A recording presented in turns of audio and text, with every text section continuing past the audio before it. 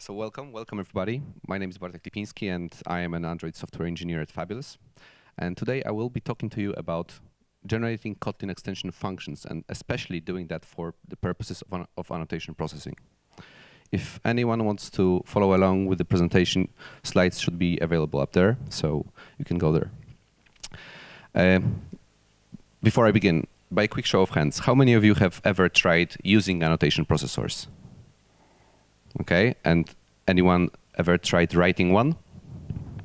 Awesome. Okay, so I will do a super quick introduction to annotation processing, like to annotation processors, just for the rest of you guys, right? So most annotation processing libraries have two components, at least two components. Something super lightweight, annotations component, and something much heavier, a compiler component. The compiler is something that its main job is to search through the code, through the written code or generated code as well as actually, for annotations and do something with them. It can do many things, but the most interesting, at least for me, thing is code generation. So in terms of code generation, you have to remember about a few things. First of all, you have to remember that annotation processors cannot modify existing code. They can only generate new code. And this is something that you have to understand quite quickly if you try to write annotation processors, because this means that you have to completely change the way you think about code generation. The second thing is that compilers generate code in compile time. And that's very important because when you're writing your code, the code that will be generated will be available later on in the process when your code, your written code, is actually compiled as well. And the third thing, maybe very obvious and kind of redundant, is the fact that the generated code is unknown until it's actually generated. So those are the three things that you have to remember. That you can only generate new code, that it's unknown until it's actually generated, and that it will be generated in compile time. And from the perspective of your code, this raises two questions of what will be generated, what code will be generated, and when will it be generated. Those three things result in one simple conclusion. That it's very difficult to refer or to use to do anything with the generated code that is the result of the compiler. And this is something that many developers try to tackle. This problem was very difficult for a lot of developers. And I was looking through many libraries, and I saw that actually there were mostly two approaches that people were taking. First of all is something that I like to call the I don't care approach. And second, something I like to call the reflection bridge approach. Let's talk about the I don't care approach first. How many of you have ever used a library called Dagger? Awesome. So for the rest of you, or maybe for both of you, I guess, that's a dependency injection framework, and it actually generates a lot of code. If you look through the generated code from Dagger, there's a lot of it. And the important thing is that, in general, there's one entry point to the generated code. So you can use the generated code through one entry point, one access point, and it's the class that implements your component. And Dagger expects you to use something like this pattern, that you use your component class name prefixed with the word Dagger. Okay, so from you who used Dagger, how many of you have seen something similar to this? Okay, and most importantly, this and this, right? So that your IDE cannot resolve the Dagger app component. The app component prefixed with the word Dagger class. That's something quite familiar probably to many of you because of the exact reason that Dagger developers maybe didn't care or maybe couldn't come up with a better solution. I don't know. I don't want to say anything bad about Dagger. Don't get me wrong. I love this library. But the fact that you need to refer to the class that will be available later in the process is something a bit inelegant, to say the least. So to summarize, I don't care approach is something easy to implement. That's a big advantage, but it's easy to implement for the developer of the library, not for the user of the library. Apart from that, I'd say it's just not straightforward. If you think about that, just let's do this quick thought experiment. Imagine that you don't know anything about Dagger. You just don't know this library at all. And I will hand you over this library and try to figure it out without any documentation. Do you think you would be able to figure out that you have to use the Dagger class, the app component class, without a prefix with the word Dagger? I would have the hard time for sure. Because this approach strongly depends on documentation. There's the need for the developer of the library to give you some documentation on how you should be using the generated code. And it puts the responsibility of the proper usage of the library on the user and not on the developer. Because if you make a typo in the Dagger app component or whatever name of the class, your code will not work. It's your responsibility to type it correctly. The second approach, the reflection bridge, is actually something quite sophisticated. And when I analyzed it first, I was actually quite surprised, and I liked it very much. Because this introduces a second component, a runtime library, something that you can include in your code and don't worry about it being too heavy. And it has something that I call the reflection bridge. And this little component knows something about how the compiler works. And having this knowledge, it can actually find generated code in runtime. But the one small problem with this solution is that it uses Java reflection. And probably, as most of you know, it has some performance drawbacks. So how many of you guys are Android developers? Do you know Butterknife? Awesome, very good. So Butterknife, just a quick introduction, is a library that reduces boilerplate, Android boilerplate, referring views, resources, etc. It generates classes with view binding suffix. And they are available through a set of methods, a set of bind methods. And if you think about the reflection bridge in this library, it can find the code with a few with some knowledge about the compiler. First of all, it knows that the compiler will generate classes with this pattern in the name. It knows where those classes will be generated, and it knows the API of classes in the form of an interface. Having this knowledge, it can find generated classes, it can create instances of those classes, and also it can return those instances in the form of the unbinder interface, just like that. And this approach is actually pretty straightforward. If I handed you over this class, you probably would be able to figure out how to use it. Also, it puts the responsibility of the proper usage on the developer of the library and not on the user. The one drawback is that it uses Java reflection. So those were the two approaches that are currently available. But I would like to propose the third one, the extension bridge approach. It's actually, from the first sight, it actually looks quite similar to the reflection bridge approach, because also it has some runtime library, but the fact is that it does not use reflection bridge. It uses something that I call the end cap of the extension bridge. Why the end cap? Well, because it just pretends to be the real thing. It is just something that you can refer to right after you include the library in your project, but it's not the real thing.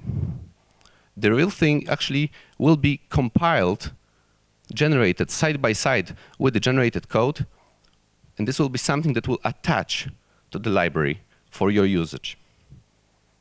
And this will be the component that actually knows how compiler works. And this way, this whole setup will be able to find the generated code in runtime, and having this pretender here, you will be able to refer to the generated code right after you include the library in your project. And the best thing of all, it doesn't use Java reflection with a small asterisk. So why did I even call it extension bridge? Well, quite obviously because of Kotlin extension functions, right? So why Kotlin extension functions? Because they seemingly add behavior to existing classes without modifying them. And this seemingly is actually perfectly fine with us. We just can pretend that this adds some behavior. And if you remember from one of the first slides, annotation processors cannot modify existing code. They can only generate new code. So if we are not modifying code, but we are making it look like we are modifying it, it's super cool for us.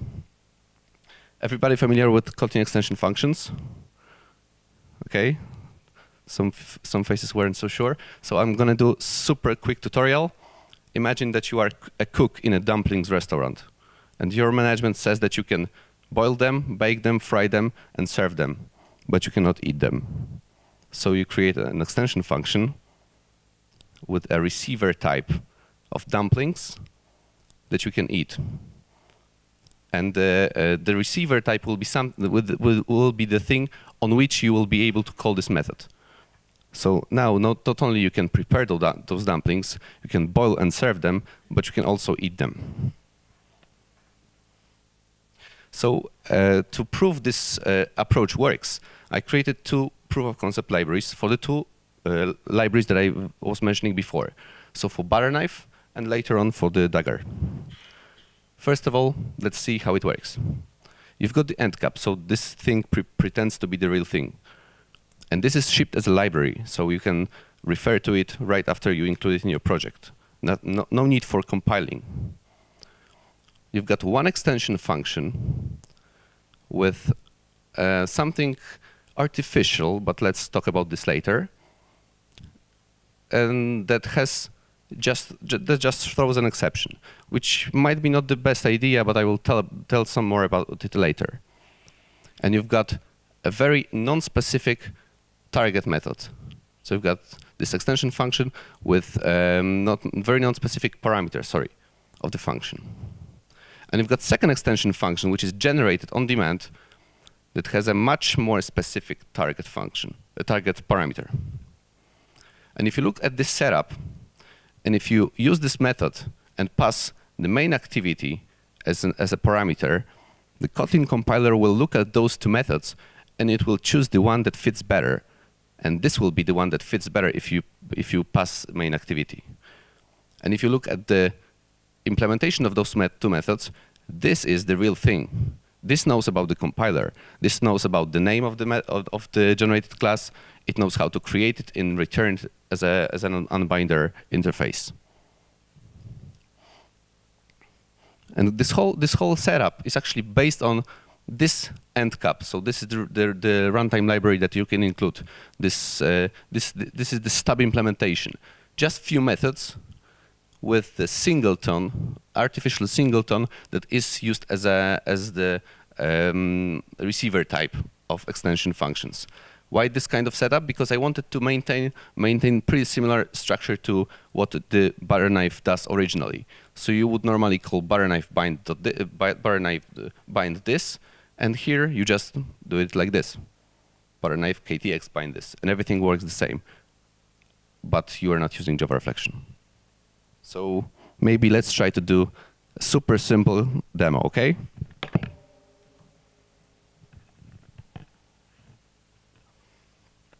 Can you see the code? Okay, I will try to do this. It will not be easy. Let's try to clean the project first, so you are sure that there's nothing generated. You've got simple demo activity with the single butter knife binding, and there's butter knife KTX bind method. If I click on it and see what it leads to, you will see that it leads to the throw illegal state exception method, right? So the stub implementation. But if I go back and rebuild the project, and hopefully it won't take long.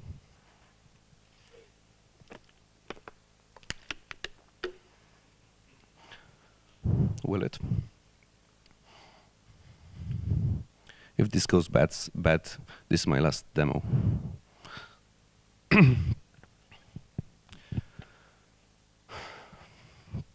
Now we can see that if I click on the method once again, you can see that now it leads to the proper implementation of the extension function. Okay. That's it.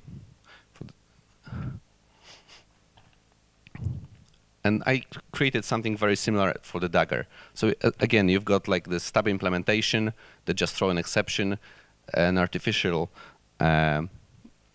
singleton object that is shipped as a library, so you can refer to it right after you include it in your project. And you've got second extension function that has a much more specialized parameter, and this returns the Dagger app component class of which I was speaking about earlier. And this is generated on demand. So you no longer have to call Dagger app component.create, which will probably not compile on the first run, but you can use this, which will compile on the first run. So how do you do it? You use Kotlin Poet. I will not go into much details in terms of how you should implement that, because that really depends on your case. It's something quite specific to your particular library. But having this small example would be nice. So this is the specification of the function that I used inside the Bartek KTX library. And you can see that just the function with the receiver type. And this will generate an extension function. So to summarize, the extension bridge approach is something that is actually quite straightforward. It also puts the responsibility on the developer of the library, not on the user. But the most importantly, it does not depend on Java reflection. So those are like the advantages of reflection bridge approach without the disadvantage of it. So maybe let's try to do some more demos.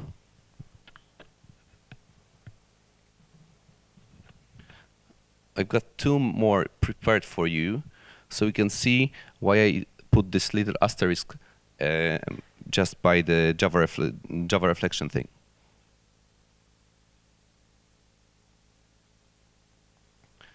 First of all, something that is called static resolution, because you have to remember that extension functions are statically resolved, and that's a very important thing. Because if you look at the similar example that I showed you before, but this one is specifying the argument explicita. So this is using the static resolution activity, this one, and it's passing this particular type as an argument of the bind method. So let's see what it leads to. Okay, so that was expected. It leads to the proper implementation of the extension function. But if you go lower and you see that here I casted this static resolution activity to the parent class, which is just activity. And Kotlin compiler looks through the extension function and sees that the argument of the extension function is actually activity, and it does not resolve the actual type of this parameter. It will see that the bind method leads to the end cap. So it's not ideal because we passed the correct thing. We had correctly generated the other extension function, but it still showed us the stub implementation. So that's one thing.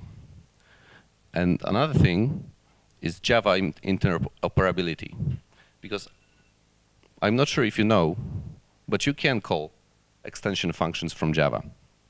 The problem with those is that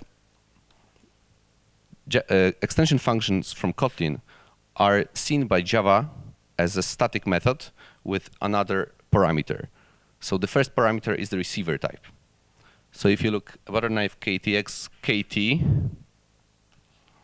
you can see there are few static methods, and the first argument of all those methods is the receiver type. So let's use one of them. Let's pass the singleton object. That's the problem of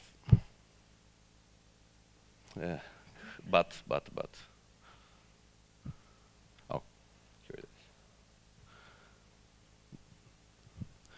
This should be working. And more so, you can actually see in the generated code that the proper extension function was generated. But if you look what Java does with this, you can see that the bind method still leads to the stub implementation. And if you know more than me about this, I've got only assumptions of why this is not working. I guess the thing that performs the extension function resolution is the Kotlin compiler.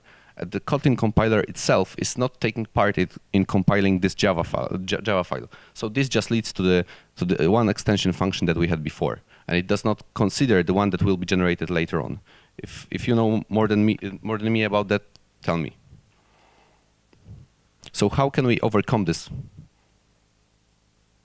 We can use something that I call the hybrid extension bridge. So this thing works the same, but we put some Java reflection inside the end cap, the stub implementation. This way, when something forces us to actually use this end cap, we just have a fallback solution that will find the generated code in runtime with the performance drawback of Java reflection. And to make it work, it's actually very simple, because you simply change this extension function that was that is the stub implementation. You change this throw illegal exception to the original butter knife reflection-based approach. And that's it. And I would like to thank you very much. That will be all. If you have any questions, please tell me.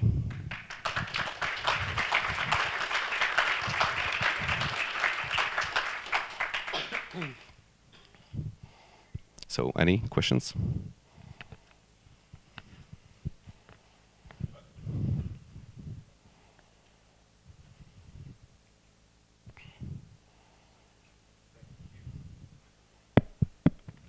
I want to free. Okay, thank you for your presentation. It was very technical, very interesting.